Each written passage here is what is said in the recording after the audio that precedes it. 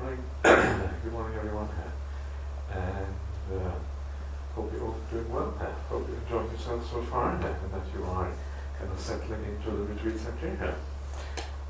Just one very brief announcement before we get into the suttas. There is as you approach the Dhamma hall from the outside over here, on the right hand side there's like a small kitchenette or whatever on the right hand side. And in there there's a box and some paper and some pens and things. And if you want to ask questions, you can write them down on a piece of paper in there. The idea behind this is just to keep things fairly quiet, and so I will read out the questions instead of asking questions publicly. And there will be other opportunities to do like Q&A, more like in-personal interviews if you like, and then we can have more of a chat if you're interested in doing it that way. That is the little announcement for this morning. And now we can get into the suttas.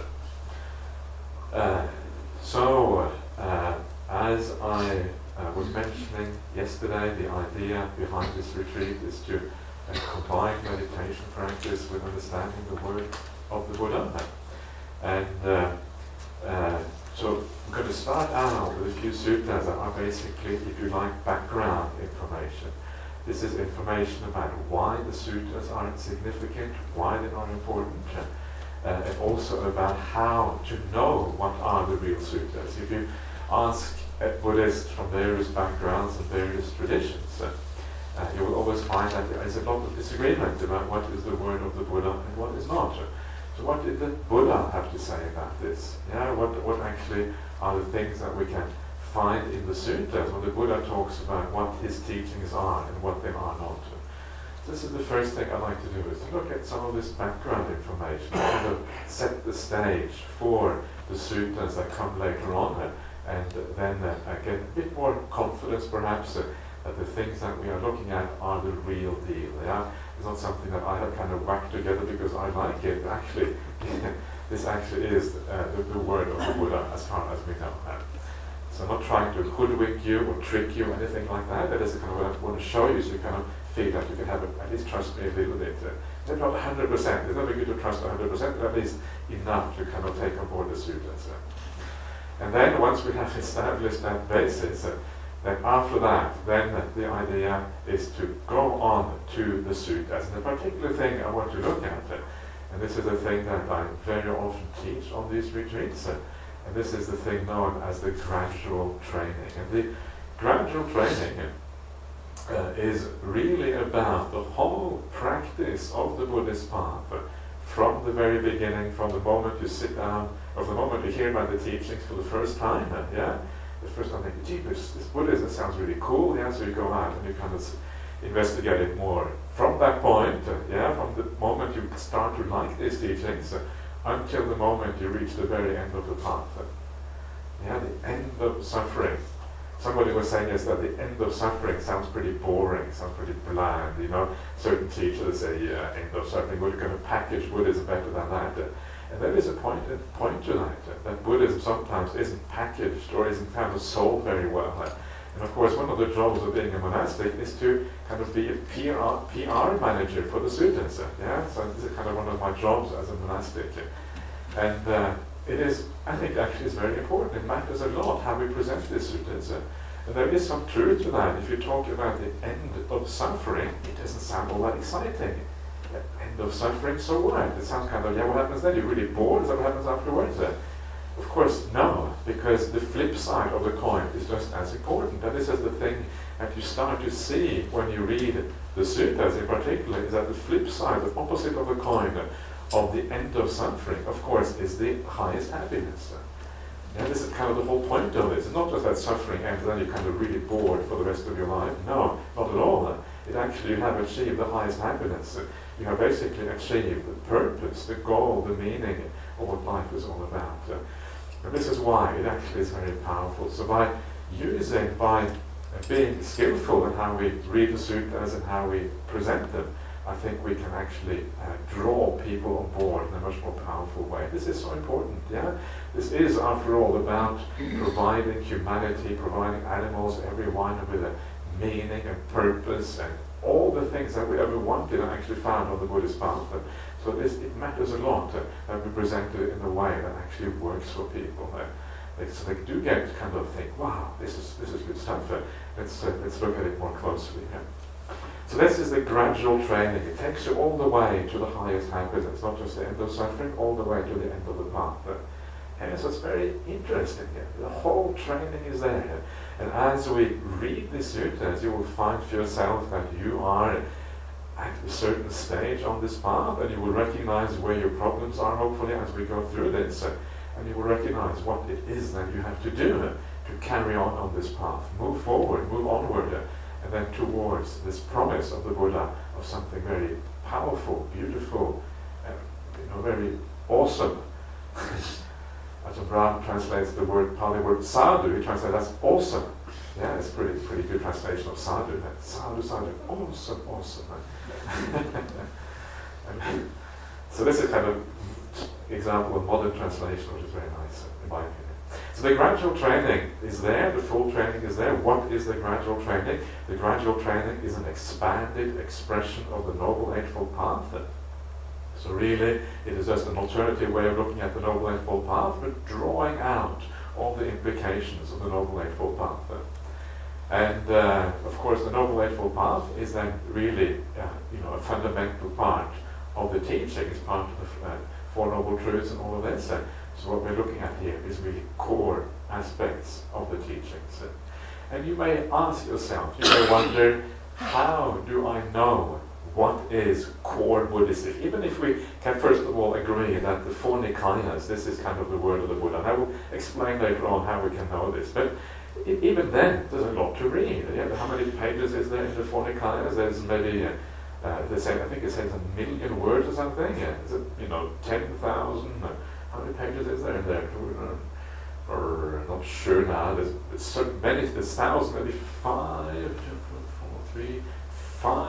6,000 pages, something like that. And it's not that much once you start reading it. You go through it fairly fast, but still it's a lot. Yeah, and there is a fair variety of teachings in there. How do we know which ones we should focus on?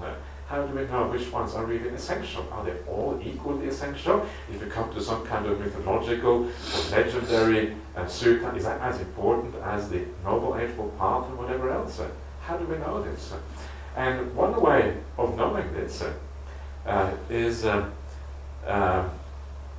to look at those things that the Buddha explains again and again in various settings with slight variations on the theme, as you go through them, and those things that occur in many, many places in the sutras, that the Buddha taught to different kinds of people with slight variations on the theme, these are the things that are really crucial and essential. Because the Buddha, but that's obviously why he explains it so many times, because it is something that everybody needs to hear. So this is one way of deciding this, and the gradual training is one of these things that occur in many, many places in the sutras. In the Digha Nikaya, long discourse, it occurs about 12 times. In the Majjhima Nikaya, another 10 times. In the Anguttara Nikaya, once or twice. But these are short sutras, so you don't find the long teachings in there. So it's a lot, maybe about 25, 30 times in the sutras or something like that. So very important for that reason. Is it a little bit colder? Should we maybe turn it down a little bit? Who is in charge of the aircon? Is anyone in charge of the aircon? Yes, okay. You're taking charge anyway. That's good. You can just put the temperature up. People were looking a little bit cold, so I'm getting concerned. I don't freeze easily. I have Norwegian jeans, that sort of helps. You don't freeze so easily when you have Norwegian jeans. That's theory practice, of course. It's not really true at all. Anyway, so now let us have a look at these background sutras that I have mentioned before here. And the first one, these are sutras I kind of tend to read out on most retreats. I always vary things a little bit, but they are sort of standard things that I like to point out. And the first one here is from the, you see the little number at the top there, AN 5.79. And usually during the retreat somebody always asks, what do these things mean? This kind of AN and these numbers there. what they mean, these are references to enable you to look up the suttas for yourself later on. So AN refers to Anguttara Nikaya, these are the numerical discourses of the Buddha. For all the suttas I'm teaching here are collected, are drawn from 4 collections of the Buddha. Numerical discourses, connected discourses, long discourses, and mid-length discourses. So AN is a reference to numerical discourses. The numerical discourses is divided up into 11 chapters. And this is the 5th chapter, that's why you have the 5 there. Numerical discourses, book of 5s. And then the last number, 79, that refers to the number of the specific sutta, the specific teaching given by the Buddha. This is the 79th teaching, the 79th sutta, Anguttara 5s. For those of you not familiar with this, and actually it is a bit complicated sometimes, at least in the beginning, to find your way through the suttas, but that's what that means. And this particular sutta is called the Anagata Vayani in Pali. Means like future fears, future perils, future dangers, if you like. And so this is all about the dangers for the sasana and for Buddhism in future times. And guess what? Now we are in the future. Because this is 2,500 years ago, so we are in the future. This is kind of pretty relevant for us. So this is why these things actually matter. And what you will see here very quickly is that these things certainly have arisen. So this is what the Buddha has to say. Bhikkhus. Bhikkhus means monks. And I should maybe stop right there, first of all, because straight away, when the sutta starts off with bhikkhus, and the Buddha is addressing the monks, straight away people start to feel excluded. They say, I'm not a bhikkhu. If this is only for the bhikkhus, I'm the only one here. No, everyone else is kind of outside. That's pretty unfair, isn't it? So why am I talking to myself or what? Doesn't make any sense. But remember, the way that these Pali Suttas work is that it is the main audience that is always addressed in the suttas. So when the Buddha says bhikkhus, it doesn't mean that it's just bhikkhus in the assembly. There would very likely be bhikkhunis there, because the monks, the Buddha would regularly give teachings to the bhikkhunis. Often the lay people would come to the monastery in those days. This is an ancient tradition of Buddhism, that the lay people would come to the monastery to receive teachings by the monks on the Uposatha days. The Uposatha days are the days when you have the full moon, or the new moon, or the half moon. The lay people come to the monastery and the monks will give a teaching, or the nuns will give a teaching to the lay people. So very often what you would have the fourfold assembly actually coming to these kind of teachings. So when the Buddha says bhikkhus, what he is addressing the bhikkhus, because they are the most senior, the most numerous probably part of the audience, and that is why they are addressed in this way. So you are like honorary bhikkhus when the Buddha says this. So every one of you honorary bhikkhu as far as this is concerned. It's quite nice, isn't it? An honorary bhikkhu. You feel like an honorary bhikkhu? Anyway, if you don't, whatever. You are an honorary bhikkhu whether you want to or not, because you're going to listen to this teaching. So bhikkhus, this is the first one just to be aware of that as we look at this. There are these 5 future perils as yet unarisen that will arise in the future. You should recognize them and make an effort to abandon them. So watch out for these things. Make sure that these things are not causing problems for you in the future. What are these 5? Okay. So he starts off with again, because there's 5. This is the 4th one that I'm looking at here. In the future, there will be bhikkhus who are undeveloped in body, virtuous behavior, mind, and wisdom. When those discourses spoken by the Tathagata are being recited and that are deep in meaning, world transcending, connected with emptiness, they will not want to listen to them, will not lend an ear to them, or apply their minds to understand them. They will not think those teachings should be studied and learned. So this is, you can see, this is a danger for the future, that people are not interested in the words of the Buddha. And that's basically what this is all about. And I'll stop there, because if I read too much, we'll just get too much information straight away. So just starting off with this idea of being undeveloped in body, virtuous behavior, mind and wisdom. And of course this is all about the practice of the path. So what it means is that in the future there will be monastics, especially.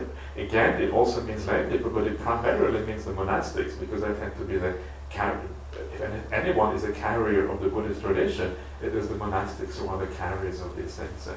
So in the future there will be monastics who have not practiced the path fully. This is what this means. Undeveloped in body does not mean you haven't been to the gym or done weights. Does not mean that. It means that it's a kind of a curious expression, isn't it? Undeveloped in body. The Pali word here is kaya, and kaya has this very kind of broad meaning in Pali. What it actually means is more like the body in the sense of your personality is what it means. And it refers specifically usually to things like sense restraint. In other words, the ability to keep an even mind in daily life, not being carried away by the desires and aversions in life. That's really what it refers to. So it is an aspect in many ways of virtue, because the mental side of virtue is also, the mental side of morality is also virtue according to the Buddhist tradition. Development in mind means basically samadhi, samatha. It refers to things like the jhanas and that kind of thing. And lastly, the development of wisdom. Well, ultimately what it refers to are the awakening experience themselves. So when you don't develop these things, then because you have no real feeling for the teachings of the Buddha, someone who is awakened would naturally be drawn to the teachings of the Buddha, because they will know exactly what they are about. That is why when you reach a state of awakening, that's when you know that the Buddha was awakened. Why? Because you recognize your own path, you recognize what you have done in the suttas. There's a match there. And you understand only someone who practiced in the same way could have that kind of insight, that kind of understanding of reality. So only when you have that do you fully understand what the Buddha is about, and that is why you also appreciate his teachings fully at that particular point. So it is so important to practice the path. Without the practicing of the path, the whole thing tends to collapse, it falls apart. And this is one of those beautiful things about Buddhist teaching, even in the present day, is that on the one hand, we have these ancient teachings that have proven their worth over 2,500 years. We have seen people achieving these states of samadhi and insight over a long period of time, and this is recorded from the very early times in things like the Therigatha and Theragatha, where the ancient monastics would kind of speak spontaneous verses of appreciation of what the Dhamma is all about. And throughout Buddhist history, this has kind of been happening, and it is happening in the present day. What is marvelous, and I can't, and it's very hard for me to kind of guarantee this to you, of course, you really have to understand this for yourself to some extent, but there are people, even in the present day, who still have these kind of insights. Not many, I have to warn you, it's pretty few and far between these days. It's not easy to find these people, but they still exist. The tradition is still alive, and this combination of an ancient tradition that comes from the past, over 2,500 years, that is still alive in the present day, because we're still getting the same things, is extraordinarily powerful. It's powerful for a number of reasons. It's powerful, first of all, because one of the dangers in any kind of religious practice is the idea of becoming cultish. You get personality cults. Certain people, they're very charismatic, or they have something special. People are drawn to them personally. But the idea of Buddhism is that we all ultimately take refuge in the Buddha, Dhamma, and the Sangha. We take refuge in something larger than individuals. If Buddhism becomes too much of a personality cult, and this does happen in Buddhism, we should watch out for that. We should not place complete confidence. We shouldn't have the final faith in individuals, but in the triple gem, the Buddha, Dhamma, Sangha, headed by the Buddha himself. So because we are looking back to something which goes back 2,500 years, it's a safeguard against personality cults. It's a safeguard against becoming cultish. Because we all, every one of us, whether you are monastic, even if you're an arahant, we all, in a sense, at the end of the day, we pay respect to the Buddha and take the Buddha as our teacher. It's incredibly useful, and it takes away so many of the dangers that otherwise exist in Buddhism, in the spiritual world, everywhere. And you find this across the board. I mean, I think, I don't want to say anything particularly bad about Tibetan Buddhism. There's a lot of nice things to be said about Tibetan Buddhism. But I think one of the dangers in Tibetan Buddhism is this idea of the guru being paramount. Yeah, in Tibetan Buddhism, instead of having the triple gem, you have like the 4 gems, and the 4th one is like the guru. It's pretty much what they say. And I think that is where you have lost sight of what Buddhism is about. Unfortunately, it also happens in other kinds of Buddhism as well. It happens in Theravada Buddhism too. Yeah, there is often this personality cult also happening in Theravada Buddhism. So it happens everywhere. And I think one of the jobs, if you are a teacher in Buddhism, and if people want to get too close to you and want to take you as a personal teacher, is to say, no, don't take me as a personal teacher. Take the Buddha as a teacher. It even happens to me. People come up to me and say, oh, I want to take you as my teacher. I say, no, don't take me as a teacher. Take the Buddha as a teacher. If you want to ask me for advice, I'm happy to help you out, but that is not how you should practice the Buddhist path. It's already extraordinarily valuable, but the other side of this coin is that it is alive, and this is also so important, because when you read the sutras for yourself without having a sense that these teachings are alive, then they can be dry. Yeah, it's just black ink on white paper or pixels on the screen or whatever kind of medium you use. And it is not the same as seeing these things in reality. When you see people who live these teachings, who have practiced these teachings, who have a sense of the qualities that you read about there, you can almost see them in that person. It gives rise to a confidence that these things are real in a very different way from when you just read about them. Yeah, and this, of course, is very important as well. There's a place somewhere where the Buddha says something like, even just seeing an arahant in the world is of great benefit. Because when you see an arahant, what you see is basically you see these teachings as a reality, as they actually are expressed through personal practice and through the understanding and coming to this particular insights and meditation that the sutras actually talk about. So this also becomes very important. So this is the beauty of this duality between the lived reality of these things plus the ancient teachings coming together. It makes it extremely powerful, in my opinion. Anyway, I've got to go a little bit faster than this, otherwise we're going to be forever on this retreat. So this is what the idea of being undeveloped in these things. Because you are undeveloped in these things, you don't really appreciate the Buddha's teachings. Yeah, some of the Buddha speaks like, yeah, whatever, yeah, I heard this before. You said this before, Master, give us some new teachings. Yeah, you know the feeling? Yeah. Do you want to turn it off? You may be able to turn it off. Is that possible? Can't turn it off anymore. Wow, this is Mara. Mara is... Big button. Big button? Yeah, okay, good. Yeah. So otherwise we get pneumonia and we all stay in bed for the rest of the retreat, which is not such a good idea. So, because of that, you don't appreciate the word of the Buddha, because you don't really, you think the Buddha is repetitive, you think, and he is quite repetitive. This is why, when I do retreats, I don't feel so bad about reading the same sutras on every retreat. Yeah, the Buddha did it. If the Buddha did it, surely I can do it as well. So if you get bored, with the sutras, if you heard me do the sutras before, you get bored. It is not my fault. Yeah. So try. This is what I find is wonderful about this sutras. You can actually read the same sutta if you read it with this idea of a beginner's mind. Yeah, you read it with an idea of understanding it more deeply. The same sutta can be actually inspiring again and again and again. But not too often. Not if you read it every day, of course. But if you hear it like once a year or something, it can be inspiring all the time. This is kind of having the right attitude to these things.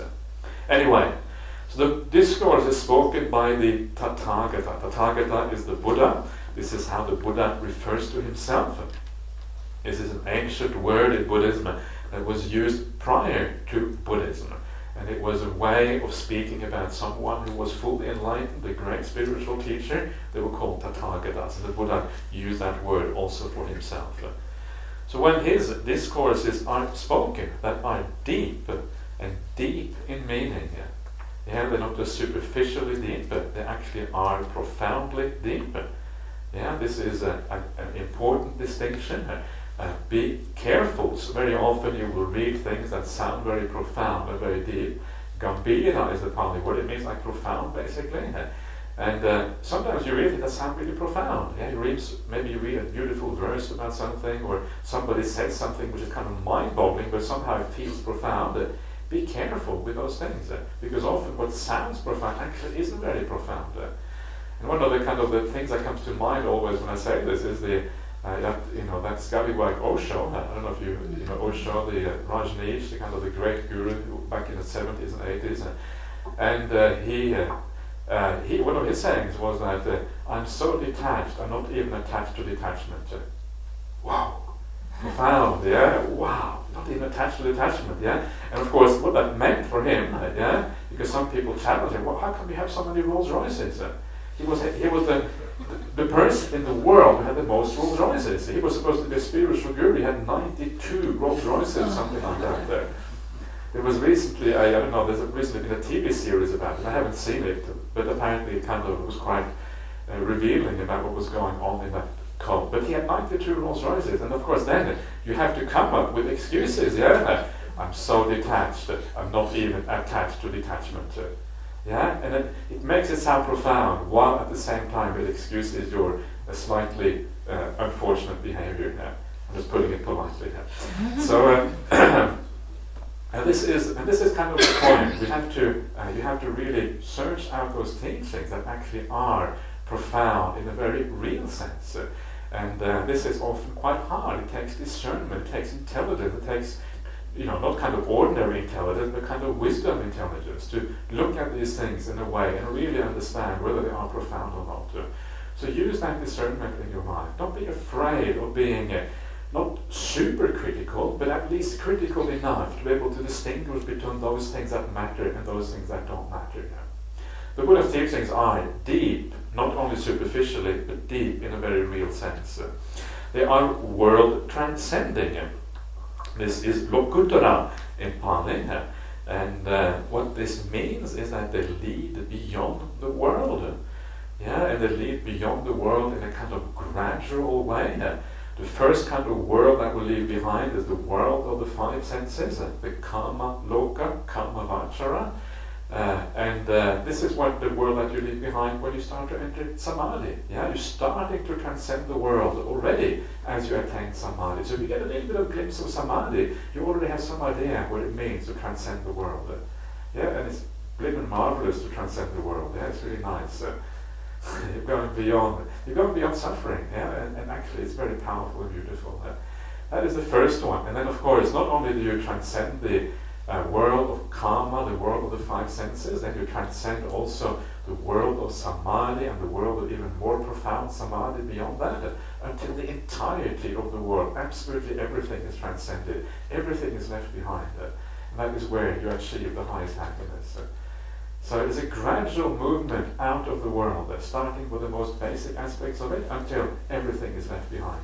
The word world in Pali, loka, is very similar to the way we use world in English. Probably actually most languages we use the word world in this way. It means different things depending on context. So the world can mean the planet Earth, it can mean humanity, or it can mean the cosmos. It can mean many different things. And then the same thing in Buddhism also has similar kind of expansive meanings depending on the context. So world transcending here literally means abandoning, going beyond the world. Connected with emptiness.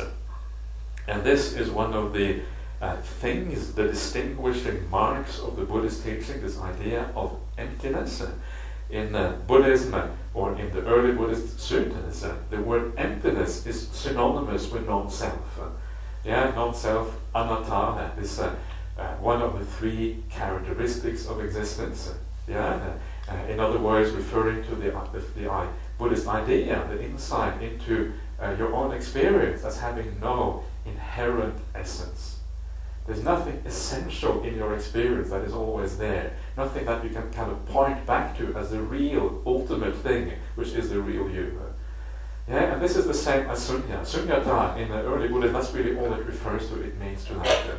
So this here is what we are, right here, the reason this is mentioned here, because this is, if anything, points to what Buddhism is about, this is what points to that.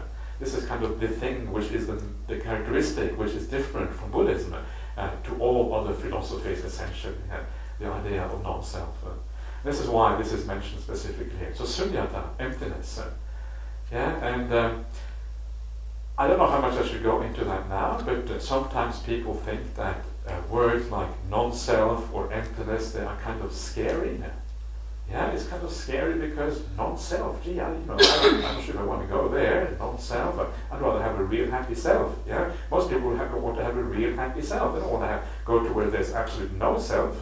Emptiness, what exactly does that mean? It sounds kind of, depending on how you approach it, it can sound scary. So a very important point, especially for those of you who are a little bit more new to these teachings, it's very important to approach them in the right way. If you approach them in the wrong way, they sound scary and you're going to leave.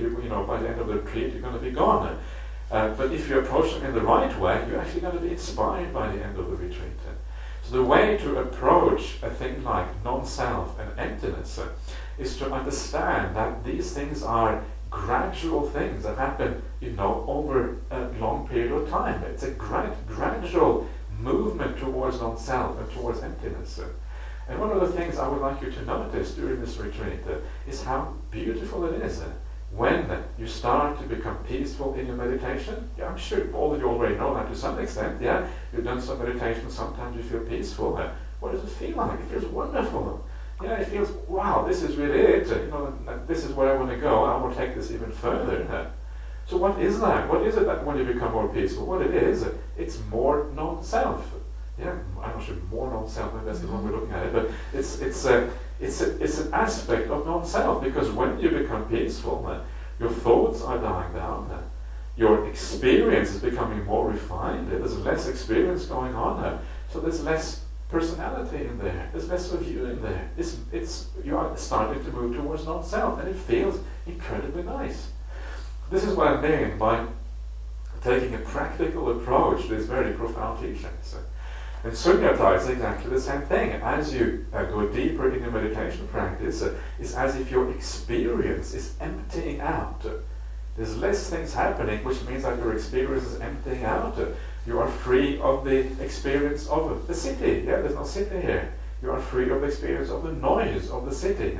Yeah, whatever that is. It's actually quite nice and peaceful here. Yeah, and so you are descending, if you like, into emptiness. And you start to understand how marvelous this actually is. This is the right approach. Rather than philosophizing about it, you're going to tie yourself up into knots if you're trying to philosophize about non-self, because really it is an experiential thing, something ultimately you have to know through direct experience. If you're trying to kind of figure it out and try to make yourself non-self by philosophizing about it, you're not going to succeed. You're just going to fall into despair and think, help, what is going on? That's what's going to happen. So this is the right way of approaching these things, and then you start to get a feeling for what these teachings are about, and then you just extrapolate into the future. Yeah, if I continue doing this, what's going to happen then? And you start to understand that this is actually something very profound and very beautiful.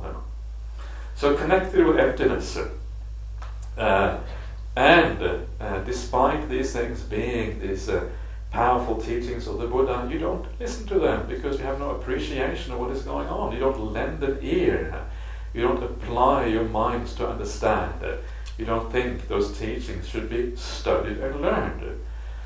Yeah, and so what you are seeing here is this general idea in Buddhism that when you come to the Dhamma, it takes quite a bit of a very important part of the Buddhist practice. It's not just to listen to a Dhamma talk or just to meditate or just to practice. Reflection and contemplation is a very important part of these teachings. And this is what the Buddha is saying here. First you listen, then you apply your mind to understand.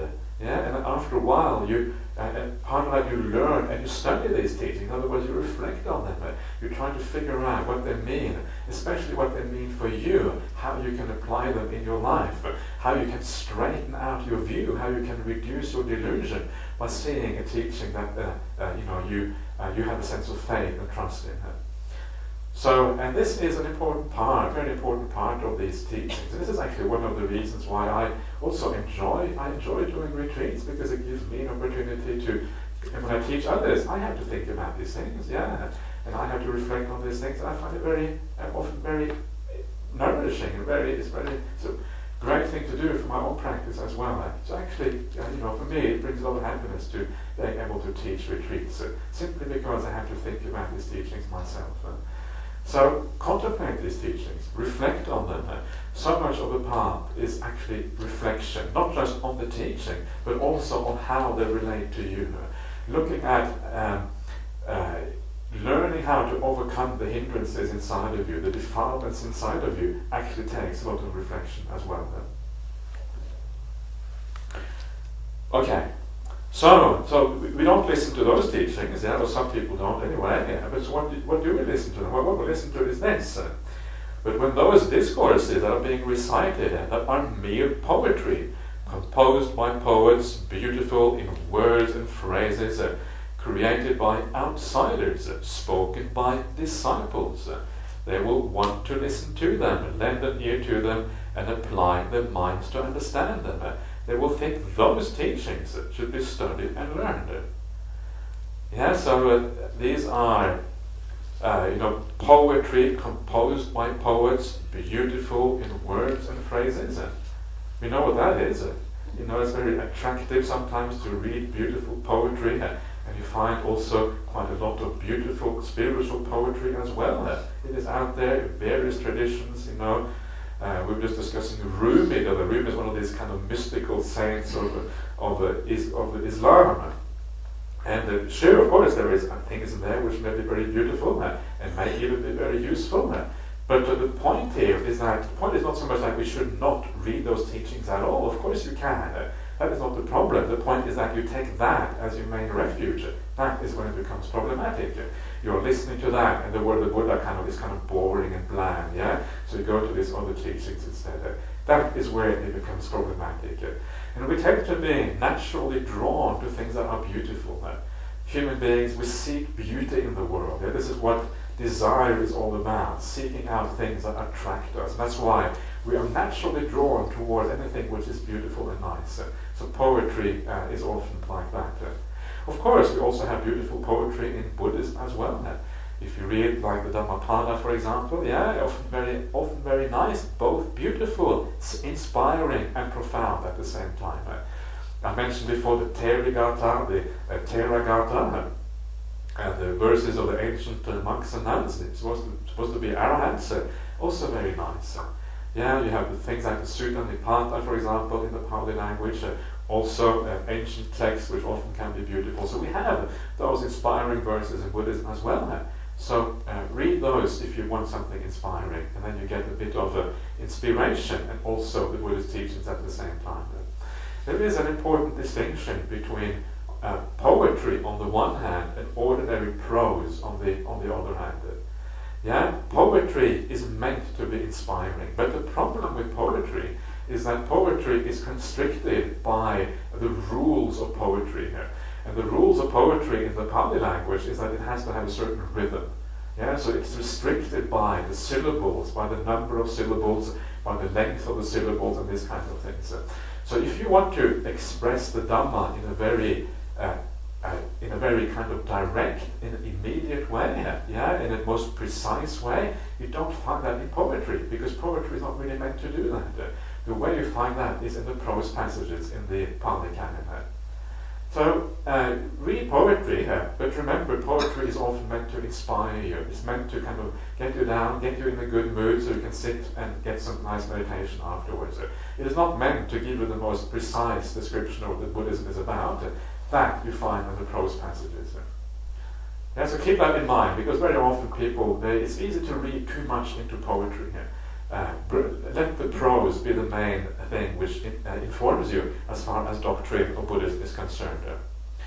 So again, the point here is not to say you should never read anything outside of Buddhism, any poetry and all this kind of things. It's just to know where your main refuge is. That's really the point of this. Created by outsiders. Outsiders, who are they? Well, they are anyone who's not Buddhists, basically, from a Buddhist point of view, they are outsiders. So if you kind of, all you do is read about Hindu sages and Christian mystics from the Middle Ages, and that's where you kind of find your mainstay in your practice, well then you are taking refuge in the outsiders rather than the refuge in the Buddha Dhamma Sangha. So again, it's okay to read some of this stuff, but don't make it your main thing. I was always a bit shocked actually. One of the reasons I think because I started out in the UK and then I left for Australia later on and became a disciple of Ajahn Brahmali. I was always a bit surprised at the very when I started out on this path, and I realized how many even monks actually get very excited by all of these external teachings. But then when I started to read the sutras, I actually realized that often these external teachings can be problematic, and often they can go very much against the idea of the Buddhist path. I remember one of the books, I think we even have it in our library in Perth, or maybe we don't anymore. We used to have it in our library. It's okay to have it there, as a kind of reference or whatever. And this was this very famous Indian sage. There's a fellow called Nisargadatta Maharaj or something like that. I can't remember exactly what his name is, something like that. And the title of the book was I Am That. I Am That is the title of the book. So, okay, so is that okay or not? And then I started reading the sutras, and then you go to the sutras, and then this one sutta, it actually says specifically, the thought, I am that, is a delusion, it's a papancha, it is a proliferation, it is a vacillation of views. And I thought, jeepers, the title of the book, the very kind of the first thing you see from a Buddhist point of view actually is a wrong view. It is a mistake, it doesn't actually work like that. But this is kind of the idea between, going back to the sutras and then comparing it to other teachings, is that it gives you a possibility, an opportunity to find out what are the real profound teachings. To me it was an eye-opener, because I didn't really understand at the beginning what I was supposed to read, not read. And when I saw that I thought, okay, well now I understand what is going on here. So anyway, just to give an example of how easy it is to go wrong sometimes, unless you have a proper foundation in the word of the Buddha. Next one, spoken by disciples. And this I think is one of the most interesting ones right here, because if you look at the world of Buddhism today and you ask yourself who almost everyone listens to, who do people take as their teachers usually? Oh, my teacher is Ajahn Brahm. That's my teacher here. My teacher is Sayadaw so-and-so, or it is Ayya so-and-so, or it is Lama so-and-so, or it is, whoever. It's everyone basically, except one person. It's everyone except the Buddha. Have you ever heard anyone say, I take the Buddha as my teacher? Nobody understands that. If you ask me, I might just say it. I might be the only one, one of the few who actually say that, but very few people say that.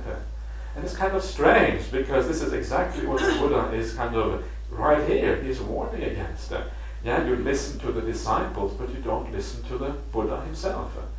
So this is a very important problem. It is something that we see around the world. So what it actually means, it means that you should stop listening to me right now. Isn't that what it means? That's what it means, I'm being really hypocritical. I say you shouldn't listen to disciples and I'm talking so much. There's something wrong with it. But the point is not, again, that you should never listen to any disciples. The point rather is that you know where your main refuge is. Your main refuge is with the word of the Buddha, and the word of the disciples of the Buddha, they should be seen in that context, in light of what the Buddha taught, and then the context is right, and then you know how to deal with these teachings. And so much in the history of Buddhism is the word of disciples. Everything that has come down to us, that comes after the time of the Buddha, really is the teaching of the disciples. Starting with the very first things, the very first sutras that were not part of the Pali Canon from the beginning, including the Abhidhamma, including the Visuddhimagga, including the commentaries, including the Mahayana sutras, including all the modern teachings, including all the commentators, including the very latest commentary on the sutras, which is what I'm saying right now. That's the very latest commentary on the sutras. That's another one. Remember that, this is the commentary on the sutras. What I'm saying is a bit similar to the ancient commentaries. Just another person commenting on the sutras, really. So that's how you should understand what I'm saying. A commentary on the sutta, that's really all it is. And then you have the right attitude to these things. So everything in Buddhism, almost everything we do, is based on what the disciples say, and so little is actually based on what the Buddha himself said.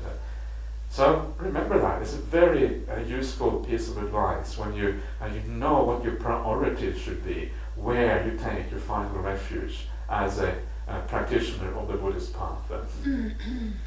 If we don't do that, we have no gold standard. We have nowhere to actually go. How to judge teachings? How to figure out what actually is real?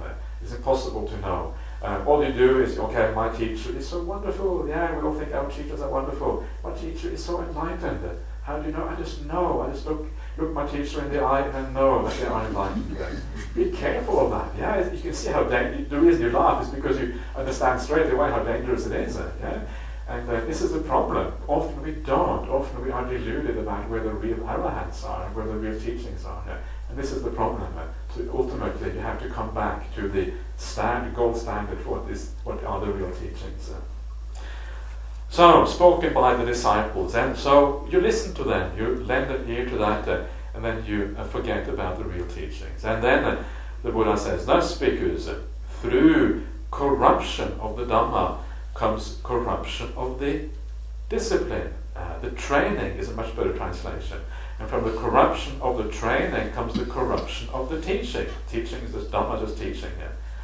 This is the fourth future peril as yet unarisen that will arise in the future. You should recognize it and make an effort to abandon it. So through a corruption of the Dhamma, in other words, you don't listen to the word, the Buddha, listen to all other kinds of stuff. So the teaching gets corrupted. And because the teaching is corrupted, the training, the practice gets corrupted. The word used here, discipline, is actually the Pali word is vinaya. And for those of you who are interested in monasticism, I know that there are a few of you who are kind of heading in that direction, and what a wonderful thing that is. It's wonderful to be able to give teachings to people who are really inspired by these things. It's wonderful. All of you are included, of course, but it's particularly nice when people are actually kind of moving towards the monastic life. It's a wonderful thing to see that. So, the word vinaya, if you know a little bit about monasticism, usually it is taken to mean the kind of the training, the rules of training, all of these kind of things, how we act as communities and all of these things. That's why it is translated here as discipline. But actually the word vinaya in the very earliest suttas actually doesn't really refer to that. And right here, the context here makes it fairly clear that it doesn't actually refer to that. What it refers to is the training that we go through, the practice. So Dhamma is the doctrine, Dhamma is a teaching of the Buddha, Vinaya is a practical expression of those teachings through our practice. It's a training that we undergo, and it includes the entire Noble Eightfold Path, and includes the entire gradual training. That is what it really refers to in this context. So when the teachings are wrong, you're going to practice wrongly because you don't know what to do. You whatever, I don't know what happens. Maybe you kind of see the soul or something in there. I found the soul, and I'm happy, this is good. But actually, the Buddha doesn't say we should find the soul. So that is how things go wrong. And then because you practice wrongly, you don't actually realize these teachings. Because you don't realize them, you don't know what the Dhamma is. You don't know what the teachings are. Because you don't know what the teachings are, the teachings get corrupted. So practice and doctrine, teaching and theory, always have to go together, and they support each other. That's really what the Buddha is saying here. So, this is the fourth peril in the future. And you can see how foresightful this is, because this is exactly what is happening in the world. This is exactly the problem. Yes, it is good. Actually, these days there is a lot of movement towards going back to the early teachings of the Buddha. This is happening in a number of places, and it's a wonderful thing that is. And it is happening in people like Ajahn Brahmali, for example, has always been very strong about the suttas and early Buddhism. I really just got it from Ajahn Brahmali. Ajahn Brahmali said, "This is what you should do." I said, "Yes, sir," and that's what I do. That's how I work. I'm a very, very obedient student. If you say that Ajahn Brahmali, he will say, "No, he is not obedient at all." He asks too many questions. He argues too much. That's what Ajahn Brahmali will say. But I say I disagree with that. I'm a very naughty student, as you can tell. So Ajahn Brahmali does that, and I try to follow in that footstep. Yeah, and there are also many other places around the world, like for example, in Sri Lanka. Some of you have a Sri Lankan background, and in Sri Lanka too, there is a lot of interest in the early suttas, and there are many of the monks there who have a lot of interest in going back to that. One of the very famous monks of Sri Lanka, a monk called Kiribati Nyanananda, very very famous. And he is one of those who kind of advocates a lot about going back to the early suttas. And there's not only him, there's many others as well. In Thailand, same thing, there is something called the Buddha Varshana movement in Thailand, which is again a movement going back to the early suttas. What is very interesting is, and this is, I don't know how many of you are aware of this, but you may think that when I say going back to the suttas, I'm kind of saying Theravada is great and Mahayana is kind of not so good, but that is not actually what I'm saying. And because even within the Mahayana tradition, or even within the Chinese canon, early suttas are actually to be found there too, found in Chinese translation. And if you ask a Chinese monastic or a Chinese master who is knowledgeable about the canon, they too will actually say that the earliest suttas are precisely those agamas, those nikayas. So this is something everyone agrees on. Nobody. If you go to the Dalai Lama, he too will say that probably, because he knows that these are the earliest suttas. This is generally universally agreed upon. The only thing which is not agreed upon is how much weight we should give to those early teachings. That is what is disagreed upon. But to me, it is of fundamental importance because this is where, obviously, the Dhamma really arises from. So it is nice to see that around the world we have this movement towards back to the early suttas. It's a beautiful thing to see because people are appreciating the importance of these things. Sometimes things get too complicated. People say, "Oh, I had a question about should I study the Abhidhamma or not? What do you recommend?" But should I study Abhidhamma? I said, I recommend that you should not study the Abhidhamma. You should specifically avoid it. That's what I recommend. So if you're already studying the Abhidhamma, then I don't know what to say. I'm not gonna I would not recommend it because there's enough to study already. The four Nikayas are going to sustain you for a lifetime, sustain you for many lifetimes probably. To keep to the four Nikayas, keep to the word of the Buddha.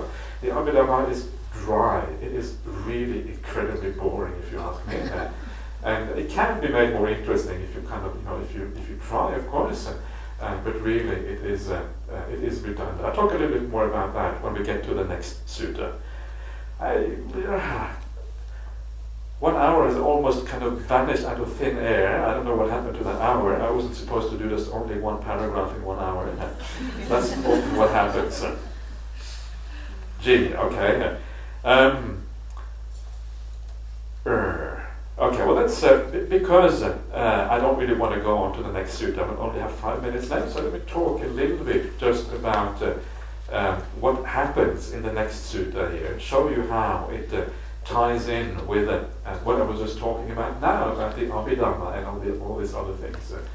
And one of the things that the Buddha says expressly in the suttas is, we find this in the Mahaparinibbana Sutta, which is the great sutta on the Buddha's passing away, the final days of the Buddha. And of course, in the final days of the Buddha, one of the purposes of the Buddha is to lay down how the monastic community, how Buddhism is going to prosper into the future. The Buddha realizes, I'm about to pass away. Because I'm about to pass away, how should I teach the Sangha? What should I take refuge in after I'm gone? They can't really come to me anymore and ask for questions. So what are you going to do? And he specifically says, after I have passed away, you should take the Dhamma and the Vinaya, the doctrine and the training that I have given you, that should be your teacher in the future.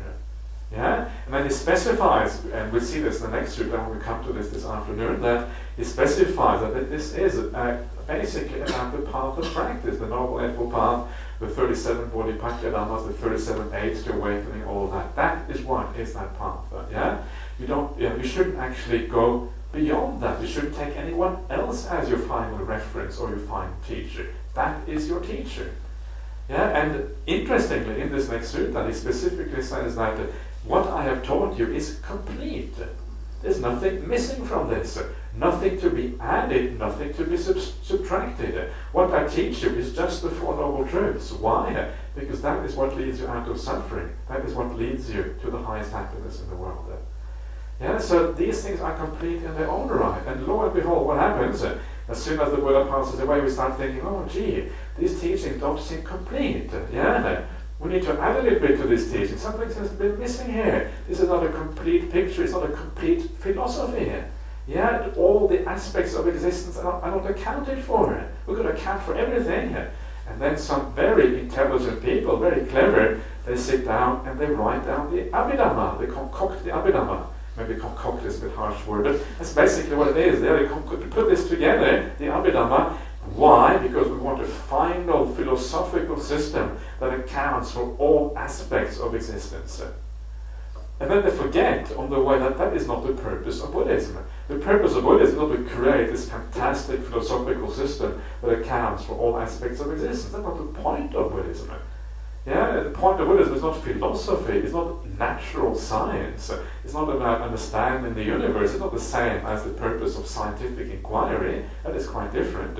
The purpose of Buddhism is very specific. The purpose of Buddhism is there is a problem. Problem is the problem of suffering, the problem of not having the final happiness in our lives. How do we get there? That is the purpose of Buddhism. So the teachings of Buddhism, therefore, can be expected not to be complete from a philosophical point of view. Yeah, because it's not the point of these teachings. And yet somehow we get kind of, we tend to get carried along with philosophy because it is interesting, because it is kind of exciting, because it is, things that, especially if you have a restless mind and you want to, meditation is going so well, okay, let me think about the Dhamma instead. And then you, instead of thinking about the teachings as they are, you start making up new things. And I think this is, in a very large part, how the Abhidhamma comes about. And to create this kind of beautiful philosophical system. And then people think, oh, the Abhidhamma, this is kind of the ultimate expression of the Buddha's teachings. It is not the ultimate expression of the Buddha's teachings. There is only one ultimate expression of the Buddha's teachings. It is found right there in the suttas. That is the ultimate expression of his teachings. So please don't allow yourself to be too sidetracked by these things, because it is very easy in the world of Buddhism to be led down that way into Abhidhamma. I remember I was in Malaysia recently. I've travelled quite a lot as a Buddhist monk because I get invited everywhere to give talks, and it's a wonderful thing to do that because it's wonderful to be able to share these very powerful and beautiful teachings with everyone. But sometimes I'm given this incredibly arduous schedule. They say, okay, you start at 9 a.m. and you finish at 7 and you talk all the way in between. Yeah? Say something like, well, they don't actually say that, but that's kind of the implication of the schedule that they give you. Yeah? So I usually say yes because I like, because I just like to go with the flow, but sometimes I realize actually you can't go with the flow. Sometimes you have to set barriers, otherwise this gets too much sometimes. But anyway, then when you get a little bit of time just to rest and be by yourself, you're so happy just to hang out by yourself for a while because you talk so much, and you have this very intensive kind of sessions that are not really retreats, they're more like a teaching schedule. And then when you finally get back to your room and come to rest, then the Abhidhammikas come, and the Abhidhammikas, they are a large group because everyone is really interested in Abhidhamma. I don't know why, but that's what happened, because everybody thought Abhidhamma is the best. And then Abhidhamma, because it's so profound, it has to be very loud. So turn up the volume to max. I'm sitting in the room next door and you hear the Abhidhamma through the wall going on for 4 hours or something. You're supposed to try to have a rest next door. And that's when that is the way to really get aversion towards the Abhidhamma. The maximum aversion to the Abhidhamma when these things happen. So, but it's fascinating. I realized, because I was teaching early suttas, and I get really inspired by this, and I find it really beautiful and nice. And yet, the number of people who came to my sutta classes was less than the people who went to the Abhidhamma class. I wanted to go out there and kind of tell them, listen, guys, listen, everyone, you're on the wrong track. Just cancel this, come to my class instead afterwards. But you can't really do that. I wanted to do it. I was almost kind of out of my door, but I thought, no, this is not going to work. Forget about it. relax, just sit back, allow kind of, patient endurance, and then the Abhidhamma will pass eventually. So don't wait. Let's let the Abhidhamma pass as early as quickly. Let's go back to the early sutras. That is really the message of this. So I'm just saying this because it is so common in the world to study the Abhidhamma upside down and in all kind of directions, backwards and forwards or whatever. It's so common, and people spend so much time doing this. But life is already so full. Life is so full of having to live well, doing the right thing. Even my monastic life is already incredibly full. There's no way that I really have the time. I don't even have the time to study the Abhidhamma, let alone someone who is also working, who has a family life. I'm sure many of you have a job, you have a family life, all these kind of things. Even more difficult. Make sure instead that you use your life fully to develop the path in the right way. Then you're spending your time far better. So just a little bit of warning about those things, because so many people get kind of seduced by the idea that the Abhidhamma is very useful. Anyway, that is all for this morning. So please keep on enjoying yourself. Have a nice lunch and keep on just going slowly at the beginning. So you build up the energy in the mind, and as you do that, you will enjoy your meditation far more.